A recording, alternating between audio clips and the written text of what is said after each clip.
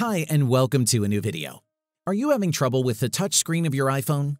Does it frequently freeze for no reason or doesn't respond to touch at all? In this video, I will show you how you can try to resolve this problem with quick and easy methods. Let's go. When your iPhone stops responding to touch, there are only two likely causes. Either it's a software or a hardware problem. The most common and straightforward troubleshooting technique to resolve any iPhone software glitches is to conduct a forced restart. This approach is very simple, but it frequently fixes any minor software glitches on your iPhone. For iPhone 8 or newer models, quickly press and release the volume up and volume down buttons respectively. Then press and hold the side button and release it when the Apple logo appears.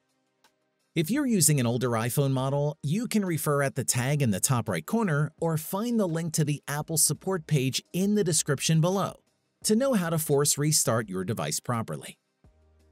When force restarting your device doesn't work, the next thing you can do is to connect your iPhone to a computer and choose between updating or restoring it.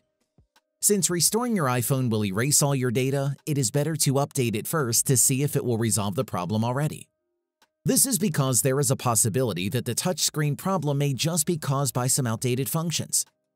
If this is the case, updating the device should easily resolve the problem.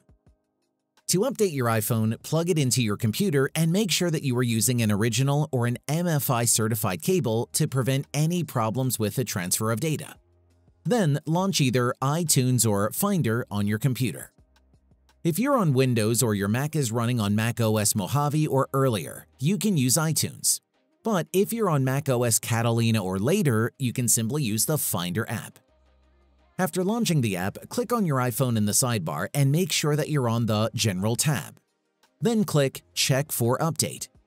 Since I already have the latest iOS version installed on my iPhone, it shows no available updates. But if your iTunes or Finder shows an available update, just follow the on-screen instructions to start the upgrade process.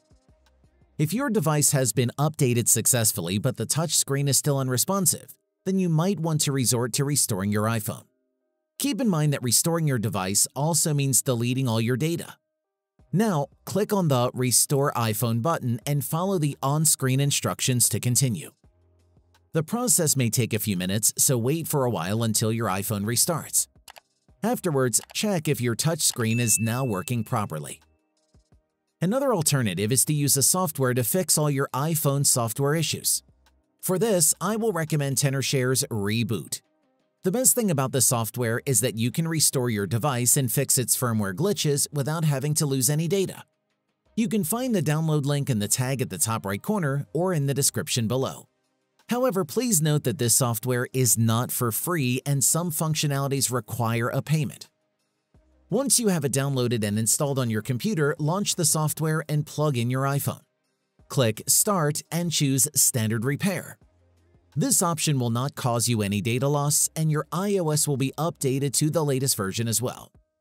Then click on Download to download the needed firmware and let the program run as it processes the iOS repair. If none of the methods I suggested work, the issue may not be caused by a simple software glitch anymore. There is a significant chance that your iPhone has a hardware problem, particularly if it started acting up after being dropped or in any other instances that you think may have damaged your device. In that case, your only option will be to reach out to Apple support for expert assistance on the matter at hand. If you're using iPhone 11, Apple has dedicated a specific Apple support page wherein you can provide your device's serial number to see if it's included on the warranty program. As it turned out, Apple determined that iPhone 11 models manufactured between November 2019 and May 2020 had display module glitches that caused the device to be unresponsive to touch. To reach out to Apple support, click on the tag in the top right corner or check out the link in the description below. And that's it. If I could help you, feel free to give this video a thumbs up and don't forget to subscribe. Leave a comment down below if you have any questions. See you next time. Bye.